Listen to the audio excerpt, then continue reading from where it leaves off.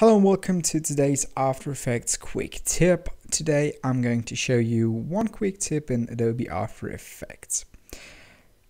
And today I am going to show you what you can do with your keyframes in order to make them look more natural. I'm just going to make a new composition right here, and we are going to make a transition effect using circles. And we just put ourselves a circle in the center of our composition. Let's just put up the brightness and say title grid. Okay. Touchpad only isn't the best decision. Now it's in the center.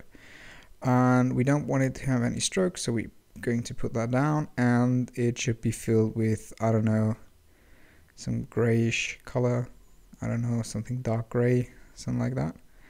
Okay, now we're going to duplicate this layer, going to rename both of them so we can hold them apart from another. Foreground is going to get a lighter color. Now we're going to animate both of them with the scale tag.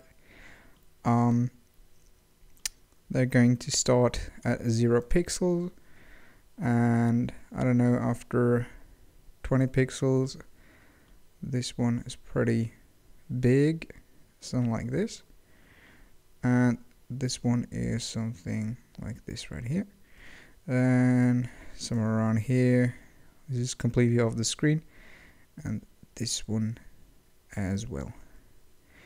Good. Now select all the frames and press F9 to make all these keyframes easy. Then go to the graph editor to see what they are looking like in the moment. You can use these grabbers if you like to transform the animation. I'm going to leave this standard, and we're going to turn on the motion blur, and we have ourselves a little nice custom transition. Let's have a look at this pre-rendered. Yeah, and this is what your transition will look like. It's pretty damn great. Yeah, you can just use this to put it above two videos and yeah, use this as a transition. Floop. Then turn down opacity, I don't know, somewhere over here. Press T for opacity, make a keyframe, and say somewhere over there it's gone to 0. Oops. And that's it. Boom. I'm just going to import two videos in order to show you what it looks like. Just going to pre-compose this right quick, and let's say transition. Alright, and the transition ends somewhere around here. And this is now our transition. I usually prefer to give those all colors. Our transitions are usually purple or something, but I know, what am I talking about? They're pink. And these two video files I'm just going to add. I don't know why, I just found them. And now we're going to make a transition for them.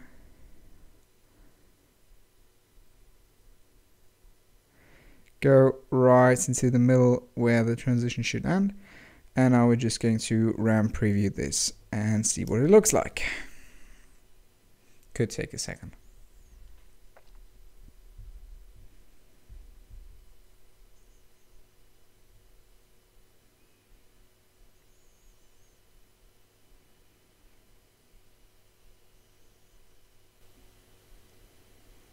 And yeah, there's our transition right here. See, and now the circle's open, and boom, transition. Well, this is a pretty easy method to use easy ease on keyframes. You also got a transition in less than 5 minutes, I guess, 7 minutes.